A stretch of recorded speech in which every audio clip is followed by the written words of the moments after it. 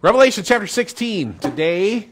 Revelation chapter 16 is, chapter 15 really kind of prepared us for chapter 16. So chapter 15 was kind of the introduction. All the characters were ready to go, and then chapter 16 begins. So chapter 16 is the judgments that we've been waiting for since Revelation chapter 11. Okay, so we've actually been the trumpet for the sixth trumpet, seventh trumpet was sounded way back then, but we haven't got to it till here. We kind of had all these interludes, chapter 12, chapter 13, chapter 14, chapter 15, and now here we are finally. This is. Do you remember when we talked about the first terror, the second terror, and the third terror? Do you remember that? That was way back in Revelation chapter 11. So it's been like 7 years ago, I think, when we were on that. And so we if you remember that, this is the third terror of the three terrors. So we're just getting to that now. And all the interlude was kind of fleshing out some things that we had done before, specifically clearing up some of the roles of Satan, the Antichrist, the false prophet, all those things that were kind of fleshed back into the story. So you kind of had the story given to us. We had the 200 million man army kind of approaching in the sixth trumpet, if you remember that. And then all of a sudden we kind of went backwards, and then we kind of looked at Israel's history, and then all the way through the church, and then all that kind of stuff happening. And then so we had all this break, but what it was doing was fleshing out the story that had already been told. So you kind of had a brief narrative, and now you have kind of a fleshing out of what's happening in that narrative. This is what's going to happen in this. So you're going to have all these things happen here, and then the next chapters are going to try to continue to flesh out the story as it appears here. So you're getting kind of the whole story, and then we're going to go back and kind of flesh it in so you understand. Because as you read chapter 17, 18, and 19, and 20, you'll be really 17, 18, and 19, where it talks about Babylon and all these different things. It'll just be more information on what we're talking about today, and some even the things we've already talked about. So just get ready to be prepared for that. LaRue, yes.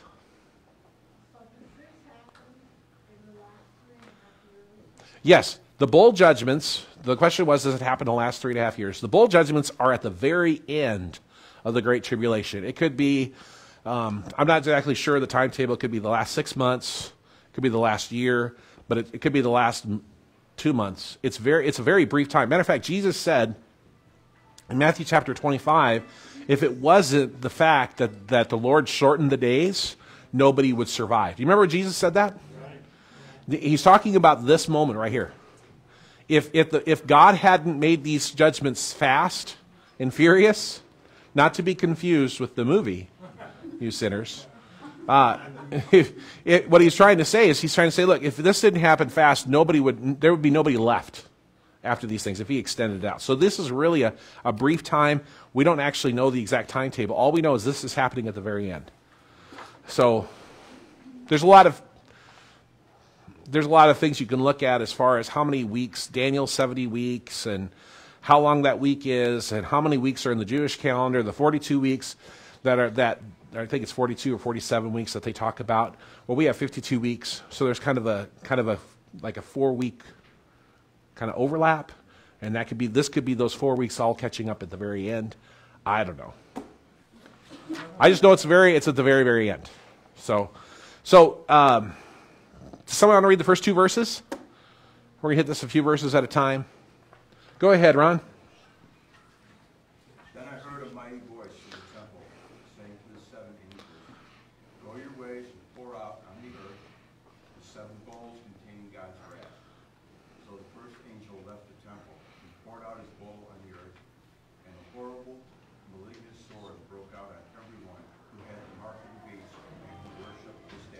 Okay, so one of the things I forgot to mention that I want to mention when you talk about these particular judgments are very similar to the judgments that were expressed during the 10 plagues of Egypt. So I don't think you can read this without thinking back to the 10 plagues of Egypt, because there's so many things that happen that are very similar, but they're out of order. So like God didn't do the same thing twice. Besides that, there are 10 plagues and there are 7 bowls. So math says you're probably not going to have all of those represented, correct? So what I want you to think about today is there are some of the plagues that aren't represented. I want you to just be thinking, why would God pick these particular ones to duplicate? Because I do think, by the way, there's a reason for that. I don't think what you'll notice are missing are like the flies and the locusts and a lot of the insects and that kind of stuff is missing. But a lot of the more, what I would say, the death of the firstborn, that's missing out of here. But the death of the firstborn was actually something that represented Christ, that was communicating Christ to people very powerfully. So that is missing in this instance, because you don't have to communicate Christ because everybody knows about him. And people know, by the way, at this point, they know who Jesus is, and you're either on his side or against him. And by the way, if you remember the 10 plagues of Egypt, in the 10 plagues of Egypt, the first 3 plagues were everybody felt the effect, both the Hebrews and the Egyptians. From the 4th plague on, only the Egyptians felt the brunt of those plagues. So like when darkness fell on the land of Egypt, the darkness was so thick they could feel it. Okay? That's not just, oh, there's an eclipse. Okay? You remember having the eclipse here in Payette? I mean, it was dark, but come on. All the lights came on, like in our parking lot, but it wasn't like you couldn't see anything. So if you think about the darkness that hit Egypt, it wasn't an eclipse. It was something supernatural. And it was so dark they could feel it. But in the land of Goshen, the lights were on. It's kind of like when we have an inversion and you go to Boise. It's like all of a sudden, the sun, it's here. You know, people who are not living in Boise or our area are like, what are you talking about? It's a local thing. Okay, so verse 1 talks about this voice coming from the temple. If you remember back in chapter 15, the last verse in chapter 15, you had the glory of God filling the temple so nobody could enter. Okay, you do realize that when John wrote this, he didn't break it up into chapters. We broke it up into chapters later, and the reason that people did that is because they wanted to be able to find verses and information in Scripture very easily. So sometimes when they made the decision on where to break things up, they kind of chose interesting spots. So if you're just looking at chapter 16, you won't remember in chapter 15, which seems forever ago, that the Spirit of the Lord was so thick, nobody could enter in the temple. So whose voice is this coming out of the temple? Has to be the Lord's, right? Go your ways and pour out on the earth the 7 bowls, and these bowls aren't like what you have cereal in.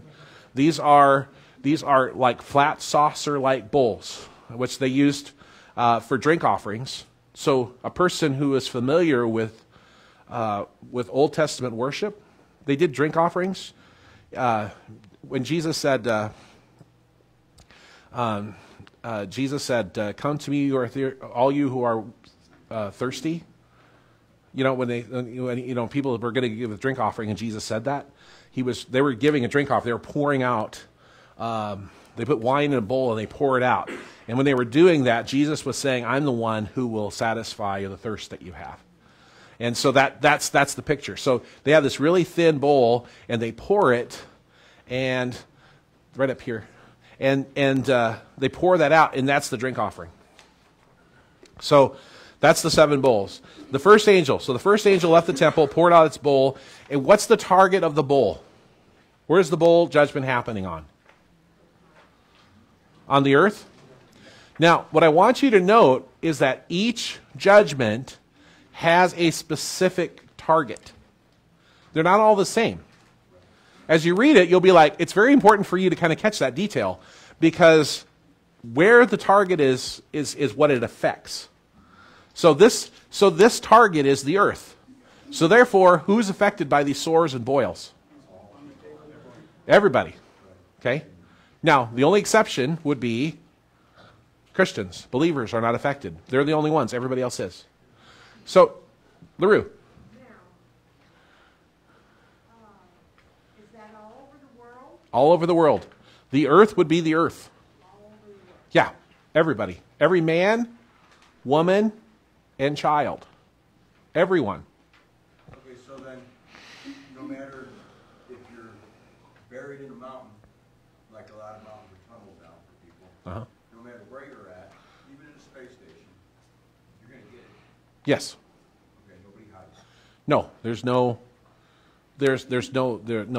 everyone, there's no hiding from this. Everyone is affected by this. Could this be a biological weapon? Sure. Does it have to be one? Absolutely not. Did Moses have a biological weapon he whipped out? Yeah, he didn't really have that. He didn't need that. He had God. Yeah. Matter of fact, one of the tricks God told Moses is just stick your hand in your cloak coming out, and there it looks like leprosy, and put it back in. But he did that, and that was, yeah. So you don't need to have a scientific evidence at this point. These things that are happening are so cataclysmic. You don't need to have a naturalistic interpretation of why this could happen. I don't think there is a naturalistic interpretation for these. I think it's divine wrath. So, and again, if you want to know why I say people in the Christians aren't affected, if you look at the end of verse 2, horrible malignant sores broke out on everyone who had the mark of the beast and who worshipped his statue. So those are the people that are affected.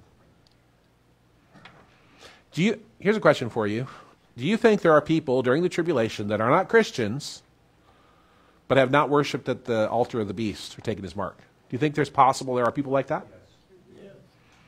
Yeah. You know how I know that? Because I live in Idaho. Right? Because there are people they may not worship at the altar, but they ain't getting that mark, Okay? I believe there are people who aren't necessarily going to be Christians that are going to make it through the tribulation. But not the people that take the mark. They won't make it through the tribulation. Okay? Everyone who takes the mark of the beast is gone at the end of the tribulation. But I do think there are people who don't necessarily take the mark that might make it through the tribulation. But you do say at this point that everybody knows. Yes. Correct. Everybody knows. You have to, I think you have to choose a side at this point. It's pretty obvious you have to choose a side. I mean, it's pretty bad. Okay, so in Exodus chapter 9 is the plague of the boils. Why do you think God would choose? Because the first plague that God chose for the nation of Israel was blood, right? Is that right? Blood in the water was the first one. I think this is the fourth one. The sores that broke on the people is the fourth one, if I remember correctly. Done a lot today. But why would God pick this particular one as the one to kick off the judgments? Why such a personal and painful, right? Because boils and sores, you're talking a lot of personal pain. This isn't just affecting an army. This isn't just affecting the military. This is affecting everybody. Why this judgment? Now, by the way, I don't expect us to have God's answer. I just want to want you to think about of all the things that God could pick just to begin the bowl judgments. Why would He pick something so personal? Because it is personal. It's one thing, yeah. And I really do. I think it's like what Ron said. It's to get your attention. Okay. It's the sixth plague. I just looked it up. Sixth plague. Thank you. Thank you. I should have had it written down. So. No, that's okay. I got your back. Yeah. So. I got your six. Fact checker. Oh yeah, fact checker. We need fact checkers. Facebook. So just so you know why I really do think it's because that people react to personal pain quicker than anything else. And if you're going to repent, the first plague is a lot better time to repent than the seventh plague. Well, how can they repent if they've taken the mark of the beast? Well, they can't. But if you haven't and you see everybody else getting it, I think it'd be a good indication that now's the time to choose your side. Right? Because I do think this is, and I think it takes personal pain sometimes to move people to a point where they'll repent. So I think it's a wake-up call for people who haven't made a decision. You would think so, but you know what? Humanity is stubborn. I'm just telling you, humanity is stubborn. I happen to know people. No. Yeah, no, it's not. It's not enough. Because you know what's funny is some of these judgments we're looking at today have already happened during the trumpet judgments, but the trumpet judgments were on a third of the earth. So like we already saw the third of the earth affected with blood, and a third of the sea life die. And this one we're going to see all the oceans affected with blood, and all the sea life die. And it's like, so if you couldn't get it at a third, now there's nothing left. So at what point do you say, well, we can wait. We still have this. You know, sometimes if people have just enough, a little bit, they'll hold on to their sin because there's a little bit of hope that they can continue going. And so God takes all that away. Tanda? This makes me think of Pharaoh and how he was and even when his son was killed. And he finally relented, but then he still chased people after Yeah. that. Yeah. The Lord told, by the way, the Lord, and this is my Bible reading right now, the Lord actually brought Israel to a place where they had no hope but him. There was a road they could go on that would have circumvented the Red Sea, but God didn't take them that way, because had God given the option, God said they will turn back when they see Egypt coming, they'll just turn back. So God put them in a place where they couldn't turn back. Sometimes, by the way, sometimes the greatest miracles in your life happen in spots where you have no other place to go. So why is God doing this right here? Because it's the only place they have to go. You don't have any, there's no other options. The 7 bowl judgments, and you're going to see this as you read this, the reason for these bowl judgments is that they would turn and serve the Lord. That there would be people that would turn and serve the Lord. God's still giving people an opportunity to come to him. So when I ask the question, are there still people who have made a decision? Well, if there aren't, if they're just Christians and then people taking the mark, then why would God give them an opportunity to return and turn to their faith? So there's got to be somebody there who can make that choice. Ron? I just have a curious, when it talks about the temple, is this Heaven's temple, yes. heaven's temple? Yeah, I would not believe this is the earthly temple. We talked about that last week. There is debate. I'll be honest, there's debate, but I just think it's the heavenly temple, because the glory of God manifest in that way seems to be something that's, and the angels all kind of flying around up there kind of It's interesting make that more sense. Nobody could go into the temple Right, when this was going on. right. So it's something that's very, it's rad. Yeah, it's powerful. And plus it also, the fact that nobody can go in the temple means there's a finality to it. Like you can't go in and intercede. It's like the ship has left, no, the train has left the station. The ship has left the dock. I don't know. Kay, did you have a question? Well, just kind of an observation, since I kind of looked that up for you, but we were saying that that first judgment, it affects people with boils, and it was the 6th judgment in Egypt that affected them with boils. Okay. It was the same parallel, but and 6 being the number of man. Oh, yeah. Because all the other ones are on livestock, animal, water. So could that potentially be a correlation too? Is that it's man being affected? Could Could be. So the sixth plague being coordinated to the number of man, that maybe it's because of mankind that are being affected. Could be. I just know it's personal. Pain is personal. If someone else is dealing with it, it's not your thing. But if you're dealing with it, yeah, then it's really important. You never care about pain like you do your own. If someone else says, boy, my back really hurts, you go, oh, that's too bad, and you go on with your life. Your back is hurting. That's all that matters. You know what I mean? Continuing on verse 3 through 7. We're going to really hit a few here. Does someone read that? Thank you, Carrie. Then the second angel poured out his bowl on the sea, and it became like the blood of a corpse, and everything in the sea died. And the third angel poured out his bowl on the rivers and springs, and they became blood. And I heard the angel who had authority over all the water saying, "You are just, O Holy One, who is and who always was, because you have sent these judgments. Since they shed the blood of your holy people and your prophets, you have given them blood to drink. It is their just reward." And I heard a voice from the altar saying, "Yes, O Lord God the Almighty, your judgments are true and just." Okay, so we have the second and the third judgment, both kind of sharing the same result. One is directed toward the sea, right?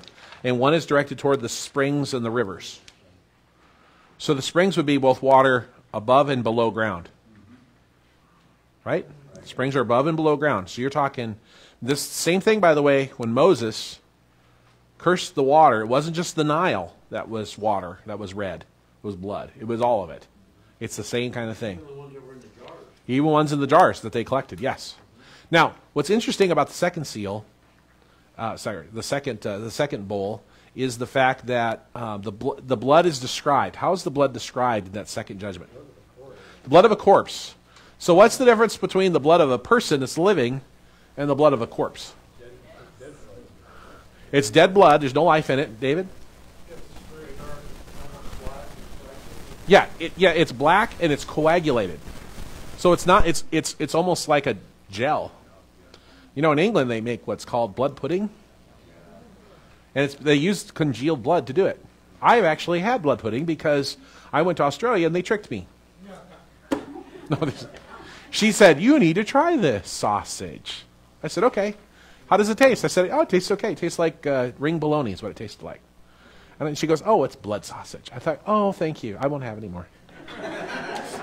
"Are you sure? It's delicious." I'm like, "No, I'm okay." But you think about the blood of a corpse. Think of the seas, the whole sea becoming coagulated, thick, and black. And of course, yeah, and everything dies in it. Everything. Not a third, everything.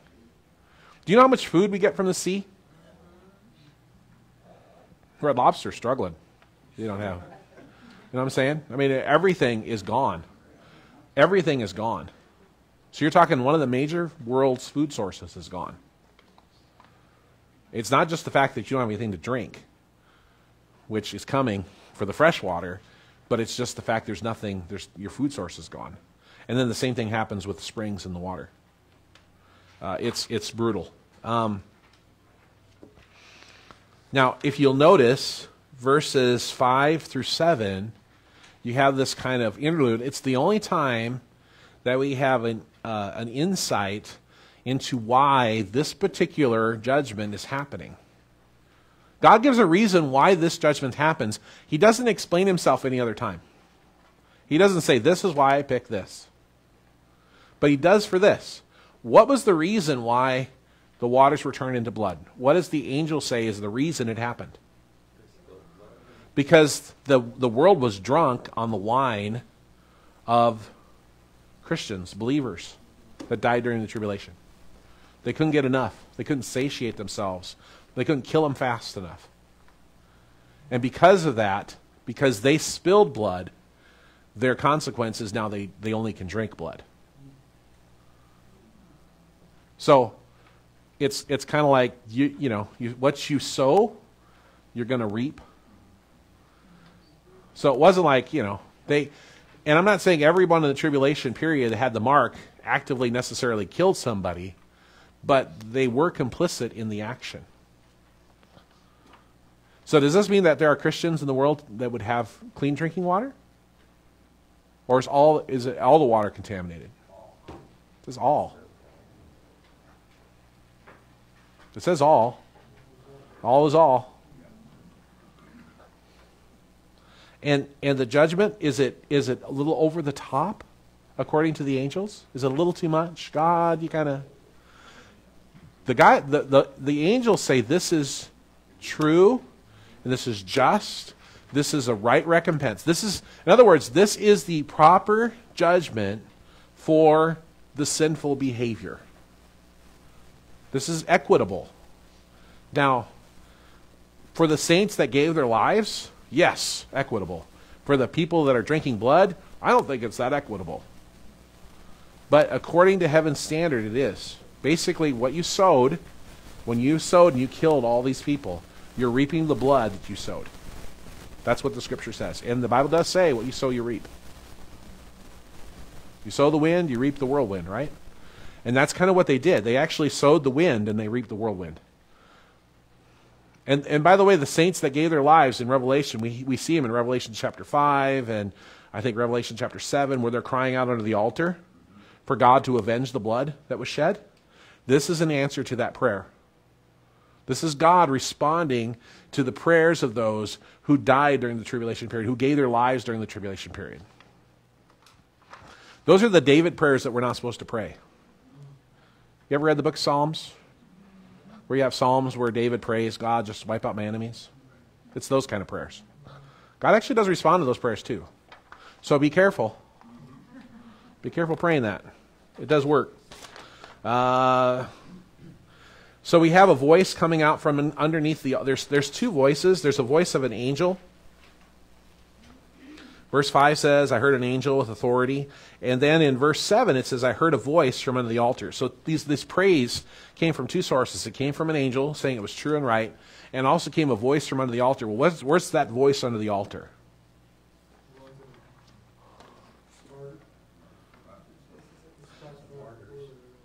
Yes, in Revelation, if you look at page 70, on the backside of page 78, I have two verses that are written here, both that deal with voices under the altar.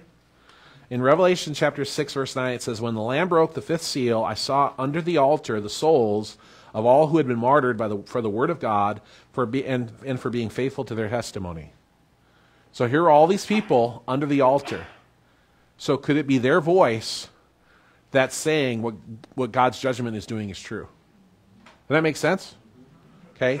The other one is in Revelation chapter 14, verse 18. Another angel who had the power to destroy with fire came from the altar. So his voice actually also came from underneath the altar. Could it be another angel's voice? It could. And I'm not necessarily telling you it's one or the other. I'm just saying that even in Revelation we have two characters that actually their voices emanate from that altar. So I don't know which it is. I kind of like the first one where it's the voices of the martyrs because they're the ones that prayed in chapter 6, and they're the ones, and that's one of the reasons why this is happening, is because of the blood that was spilled. So, verses 8 and 9. Does someone want to read those? Someone want to read that fun thing, Ron? The fourth angel poured out his bowl on the sun, causing it to scorch everyone with his fire. And everyone was burned by the blast of heat. And they cursed the name of God, who had control over all the planets. And they did not repent of their sins and turn to God and give him glory. Okay. I have a question. Sure, shoot. You have a question. I've been reading this sporadically over the week, and I was telling Michelle, I go, what I get from this is these angels that we don't really understand how big these angels are, because they go up to the sun and pour something on it. You have a- Well, just recognize that what they're pouring is the wrath of God. So they're vessels.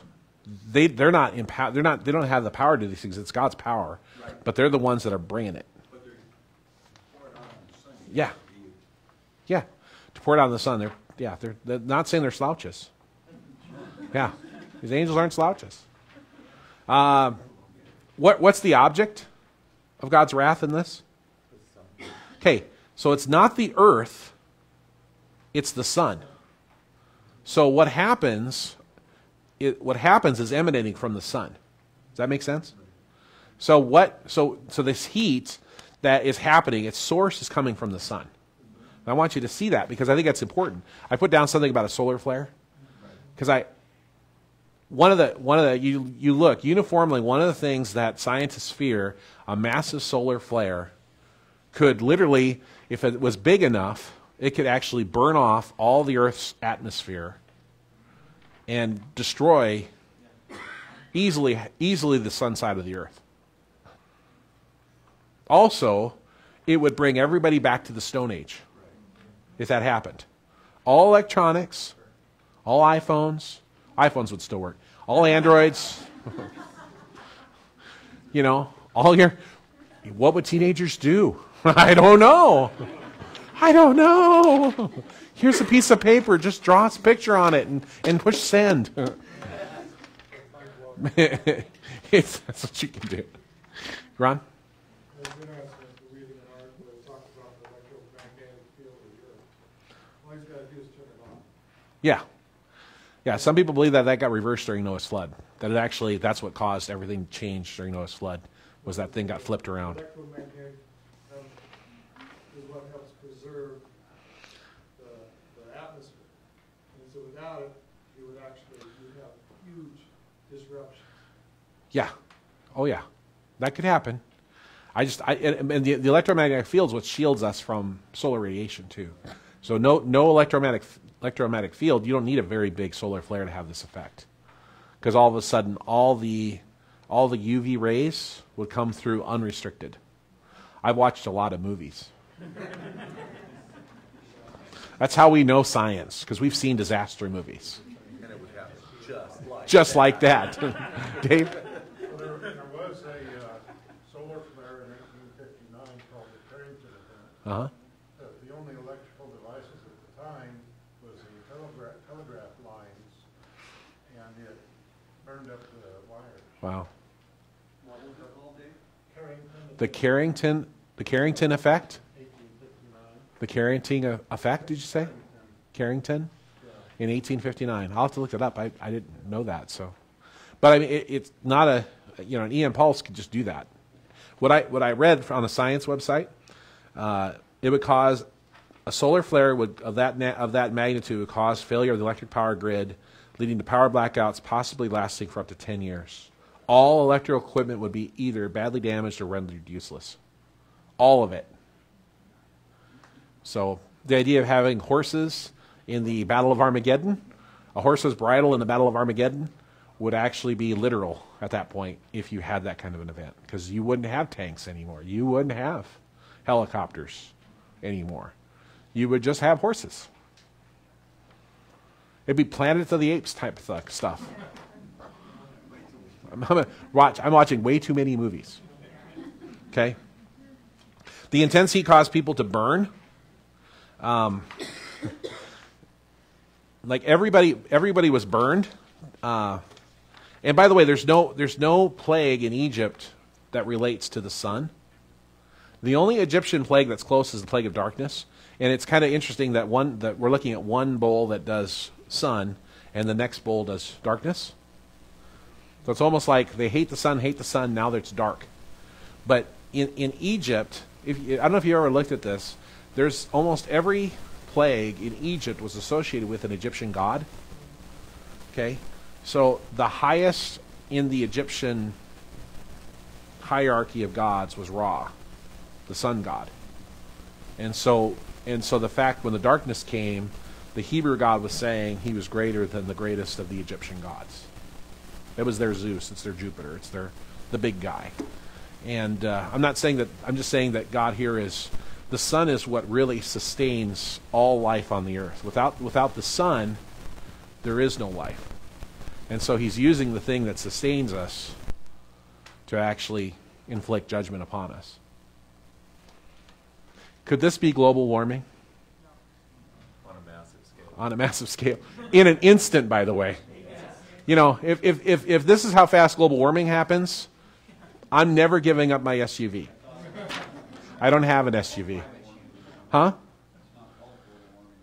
No. Climate change, thank you. There's probably a fact check happening right now. Disinformation on global warming, climate change. But yeah, it's one of those things. I don't think it's global warming. I know that I actually did read that. Someone asked me that question. Amanda asked me that question. Is this global warming? And I said no, not that fast, not that quick. It's like, now it's an issue. And it's everybody's burned. So it has to be something that either it has to be something where the sun gets through the barrier that we take for granted today, and it's more than just a mild sunburn. This is intense heat. They burn and they have no clean water. Yes. Yeah. And it's lasting for days on end. Yes. Both sides of the earth will be burned. Yes, correct. It's happening on days on end, so both sides of the earth would be burned. Yes, which would be more conducive of either. It could be actually either or, where the electromagnetic field fails and you get all the solar radiation, which would have that effect, or a solar flare, which would have that effect. So it could be a weapon. I don't know. Yeah. I mean, again, like I said before, it doesn't. These judgments don't seem to need a natural phenomenon to happen. It can be something supernatural. It could be a supernova or a mini nova. Yeah, yeah. They just turned it. They just, you know, you have those at home. You have those little knobs where you have turned up the brightness on it. Just turn that up a little bit. Crank it up a little bit.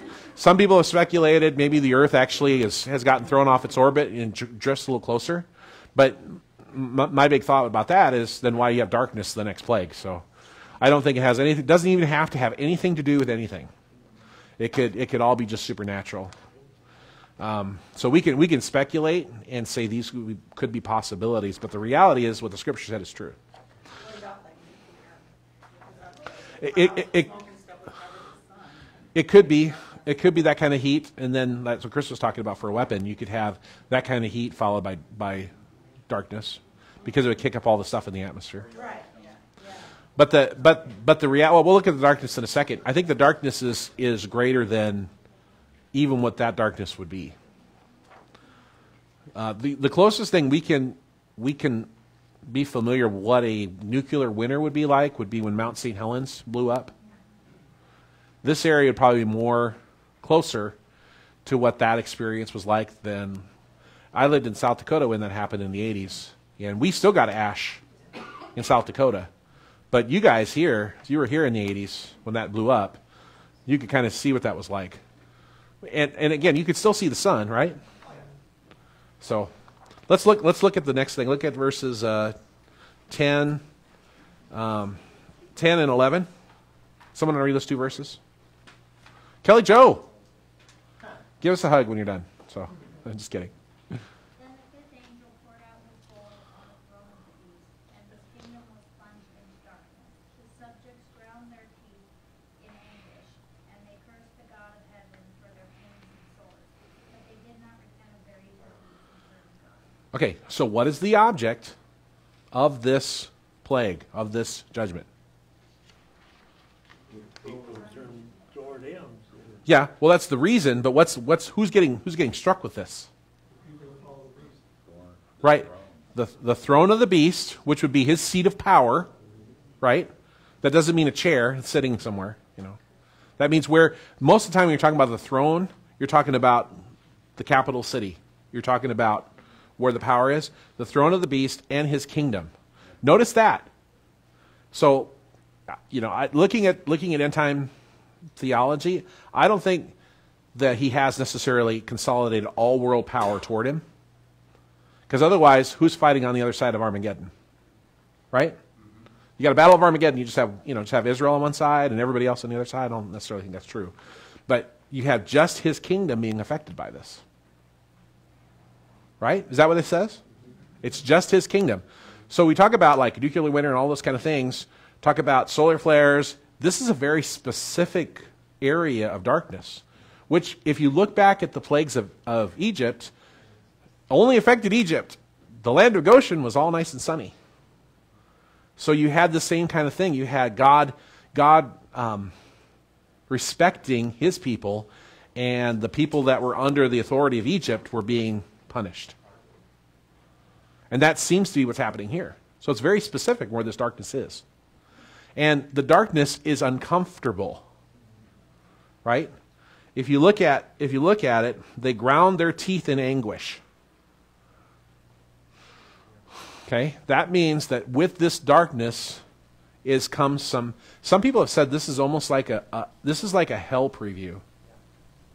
In hell is described as being a place of weeping and gnashing of teeth. So what this is a hell preview. It's like a coming attractions. And what is the purpose of all this stuff that happens in verse 11? Why is God doing all these things? What does it say at the end of verse 11? What's the purpose? And they did not repent of their evil deeds and turn to God. So the whole purpose in this was that there would be people who would repent and turn over their hearts to the Lord, but they refused to. See, God is always giving people an opportunity to repent. They chose not to. In the midst of all this, I mean, it's undeniable. It's undeniable that this is God.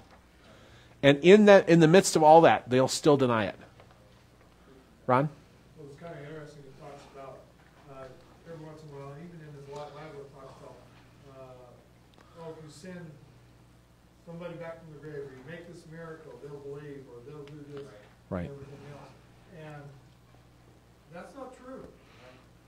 You know, it says, you know, you have the prophets, you have the word of God. If they don't listen to that, they won't listen to the miracle. Yes. So that's the story of Lazarus and the rich man, where they said, look, if you'll send someone back from the dead, they'll hear. But Jesus said they have Moses and the prophets, let them hear them. There's enough information there for them to turn their hearts over. The miraculous isn't going to help them. They'll still do what they want to do. And that's what this is saying. They're still doing what they want to do. So I always have to repeat it for the people at home. Now, I assume all you're listening. Okay. Moving right along, verse 12. Moving quickly, verse 12 through 16. You want to read that? Go ahead, Ron. The sixth judgment. Then the sixth angel poured out his bowl on the great Euphrates River, and it dried up so that the kings of the east could march their armies toward the west without hindrance. And I saw three evil spirits that looked like frogs leap from the mouth of the dragon, the beast, and the false prophet.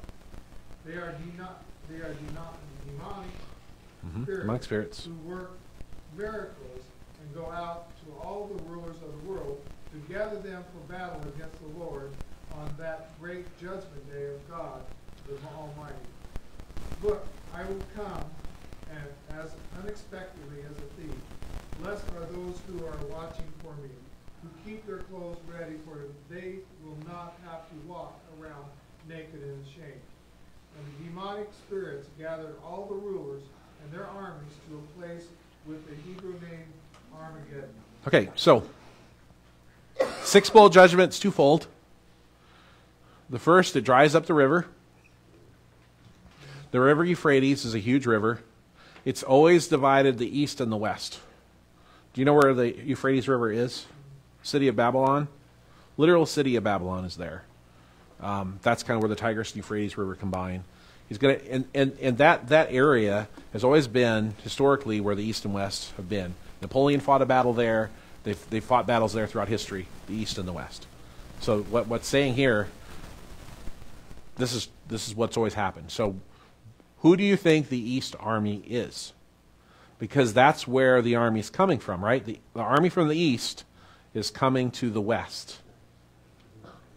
So it would be the army on the east side of that spot. It's coming over. Now, we know in modern warfare, we put our troops up in the Middle East, right? We set up our own. It's not like we came from the east to get there. We came from the west and camped right there, and that's where the battle started. So we were ready to go, but we were actually on the west side going east. I understand that. But I'm saying it is possible for Western countries to put their troops on the eastern side. I don't want you to think that I'm saying it has to be people in the east. It has to be China, India, Nepal, yeah, Pakistan. Pakistan and India getting together would be a weird thing. Can't imagine that happening. But who knows? I'm not saying it has to be an Eastern nation, but isn't it interesting that the East is coming? And that's where the biggest population. Right. Can you imagine if, and this, by the way, is a possibility, that China could be the world power in 20 years? It's not really impossible for us to believe that. We already owe them more money than we have. My TV prices just went up. Right? So it's not impossible to think that a 200 million man army could come from a nation of 1 billion people. Now, I'm not saying it's China because I don't know. I'd be more apt to believe it's more of an Islamic nation than it would be a Chinese atheistic nation. Although, I don't know. Go ahead, Chris. With the sending out of these things that look like fraud, demonic spirits, he's saying they're going out and convincing the world leaders, so maybe it is China, Russia, and Yes. more than they're able to convince them all because they need all that power to go against God. And you notice the three spirits are likened to frogs, right? Which is because the princess and the frog is the three frogs were considered disgusting and unclean for Israelites. And so again, it's not a plague of frogs, but there was a plague of frogs. And the frogs come out, and there are 3 frogs, and they come from 3 sources. They come from the dragon, so it's Satan. They come from the beast, which is the Antichrist. They come from the other beast, which is the false prophet. Those 3 things. So these 3 things come out from those 3 individuals, or 3 things, and they go out to the world, and they make all these lying wonders and signs. Because at this point, the other side needs to see. Remember how if you remember the plagues of Egypt, remember the first 3 plagues all could be duplicated by Pharaoh's magicians. And when they could duplicate the plague, Pharaoh felt confident that they could overcome it. So what you're seeing now in the 6th judgment is that Satan is trying to convince the world by duplicating, I think, some of the things that have happened before, to let them know that they can defeat the force that's been coming against them. And they're going to say, this force is here to destroy you. This force is here to kill you. We need to rise up and we need to defend ourselves. Look, we are just as great as the one who's coming against us.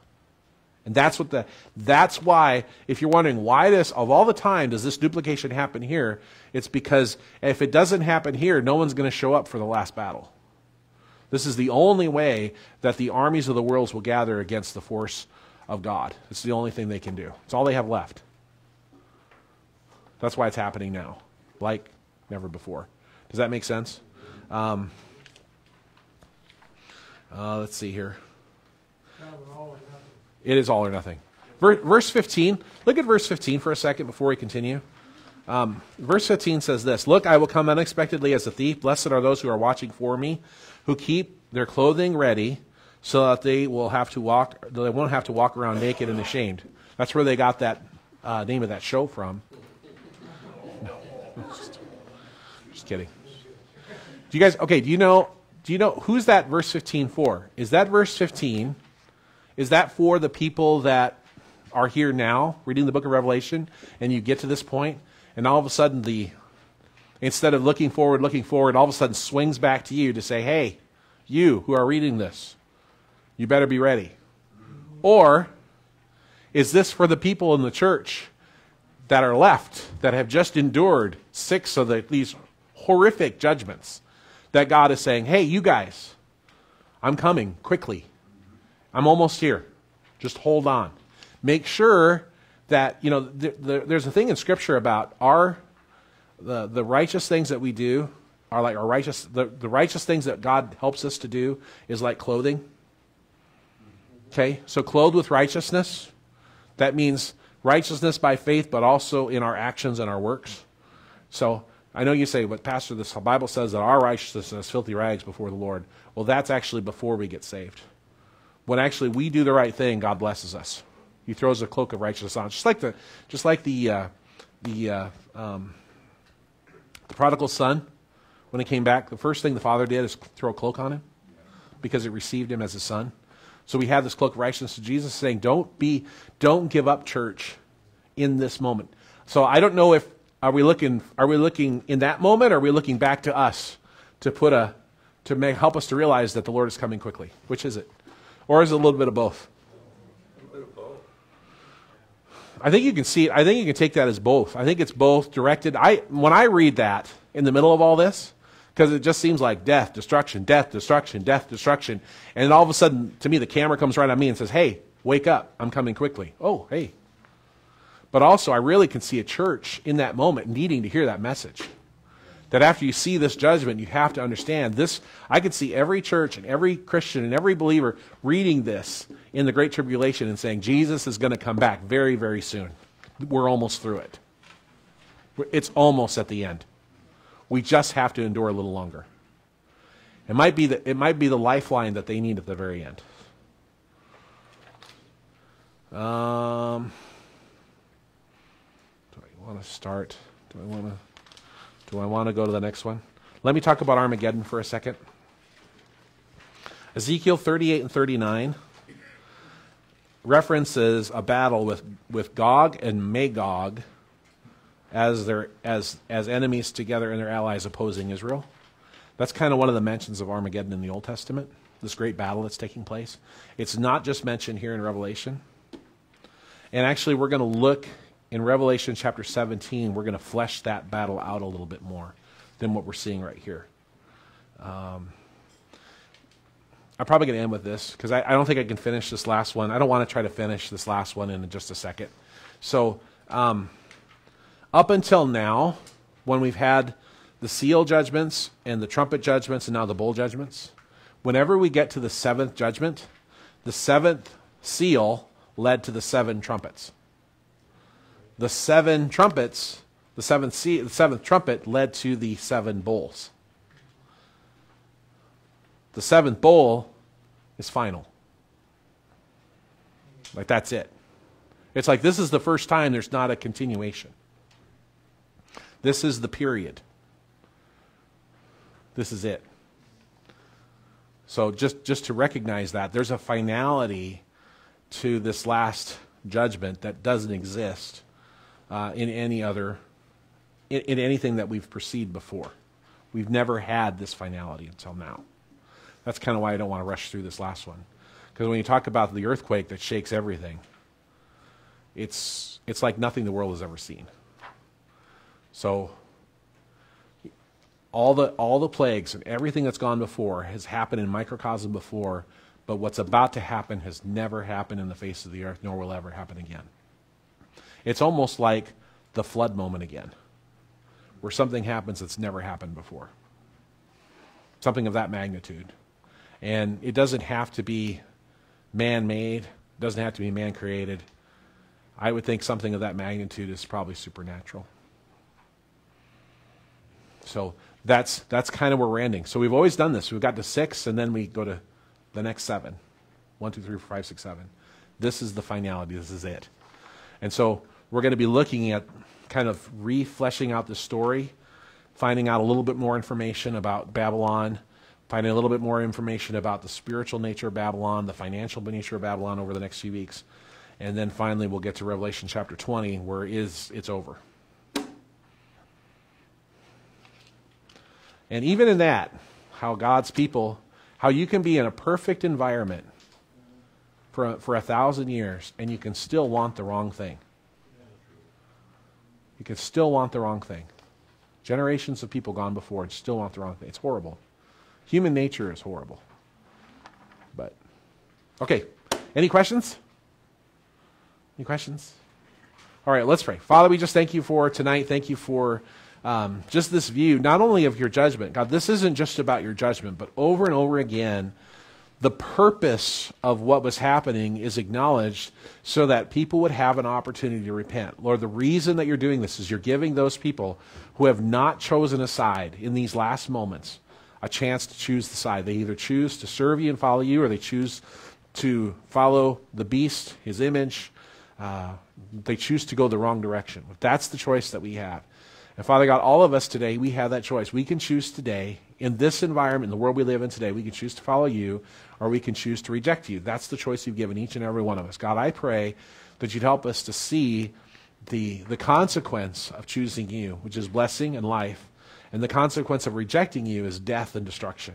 That choice is the same today as it is in the future state of mankind. So, Lord, we want to choose today to serve Jesus and to know Jesus and to follow him. Because, Lord, not to follow you is to lose everything that we care about and everything that we love. And so, God, we choose today to serve Jesus, the one who loved us enough to die for us, to give himself for us, so that we can have life here and life everlasting. So help us to make that choice, we pray, in Jesus' name. Amen. All right, thank you guys for coming out tonight. We will pick up on 16 next week and hit 17.